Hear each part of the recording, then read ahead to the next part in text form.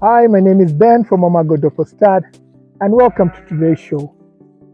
On today's show, we'll be looking more into the genetics and the importance of improving your genetics.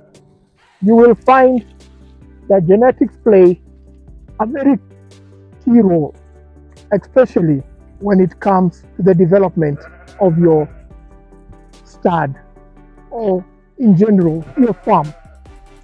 And it's very important, whether you're doing it for meat or you want to become a breeder, you need to spend quite a bit of time in ensuring that you get the very best in genetics.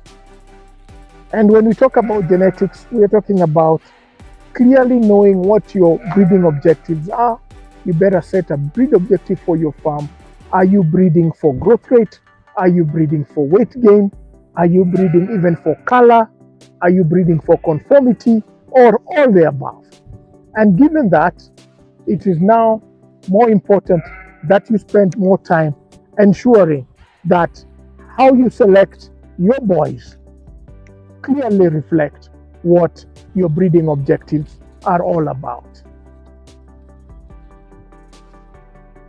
For those who are keen on breeding sheep for meat, then for sure you're looking at two main things. One is your growth rate. Secondly is your weight gain. You need to ensure that the lambs that are born grow fast and they gain weight fast.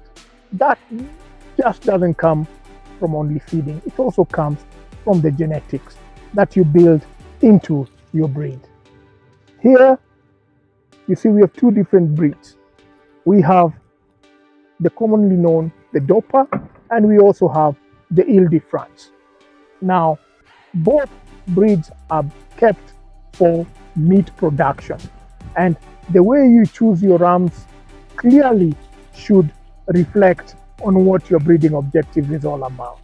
You have seen the cases where you get a very good ram with excellent genetics, but your management is poor, your feeding is poor, and through that, you find that you're quickly losing out in utilizing your ram's genetic potential in your flock. So remember what we always say here at Amago Doppers. There are four critical success factors. 1, genetics. 2, feed. 3, management. And 4, technology. It is very important that you build on all these 4 critical pillars so that you ensure that you're breeding for the very best.